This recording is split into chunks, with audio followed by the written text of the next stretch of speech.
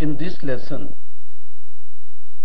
we will be learning how to make sentences with a given verb and given pronoun.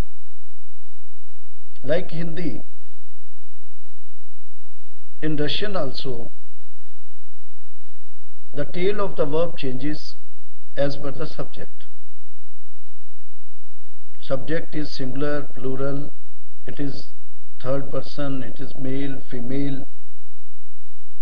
So in these cases, there is one particular tail after the verb. Like in Hindi, मैं पढ़ता हूँ, वे पढ़ते हैं, वह पढ़ती है. In this way, in Russian also, this tail of the verb changes.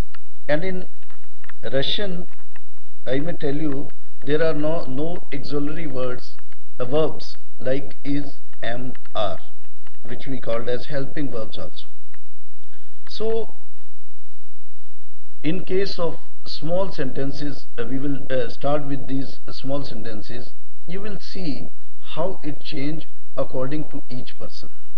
Now I'll start with the verb rabotet. Rabotet means to work. So when it comes to I work, it is ya rabotayu. Ya rabotayu means rabotet converts into ayu. Ayu. You is put after rabot. Rabotayu. I work. Similarly, other verbs will also change, like you, ayu. You will be there after. Whenever there is ya, it will be you in the end. Ya rabutayu. I work. Ya rabutayu. But when it comes to T means you, then it will be T rabutaish. Aish. Aish will be in the tail of that word. Last T will be over, and in that place it will come Aish, means T rabutaish. You work. T rabutaish. You work. Then for on, ani, ano, it is yit, yit. So on rabutayit, ani rabutayit, ano rabutayit means he, she or it, they work. So when on, ana, ano is there, it is the tail ends with yit.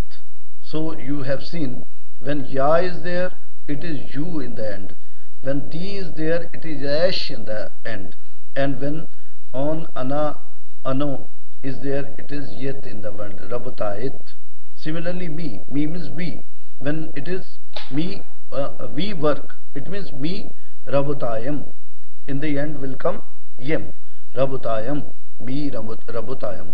Like Sanskrit, padti padat padhanti, it's the same. Me rabutayam, we work. Similarly, you work in case of formal. Formal, you work means we. We rabutayete means in case of this T, informal you, it was rabutayesh. But here, formal you, we rabutayete. Rabutayete means you work.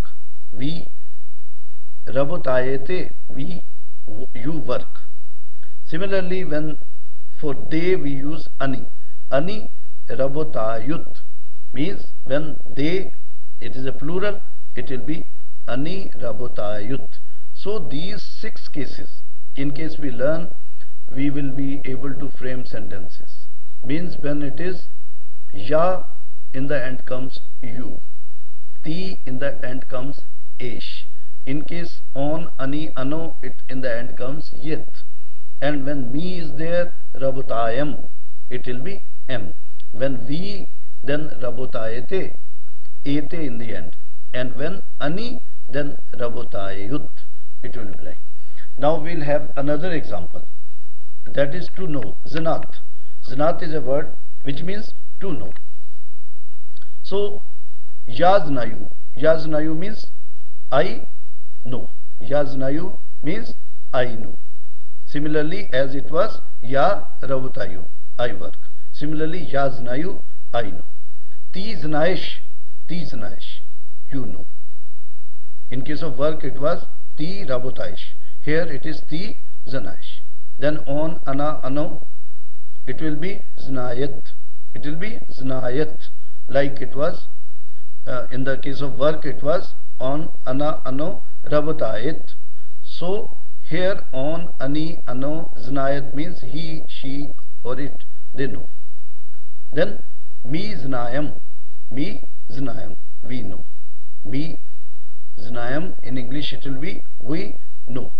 We znayte, we znayte means you know. It is a formal, means to our seniors, to our elders we say we, and it will be we znayte. And when it comes to ani, means plural, they know, it means ani znayut. So this way we have to do. Za, ya will be having tail of the verb will be you. In case of t, tail of the verb will end with ish. In case of an, on, ana, ano, the tail of the verb will end with yet. And me, me means we when it is plural. Me rabutayam, the tail will end with yem.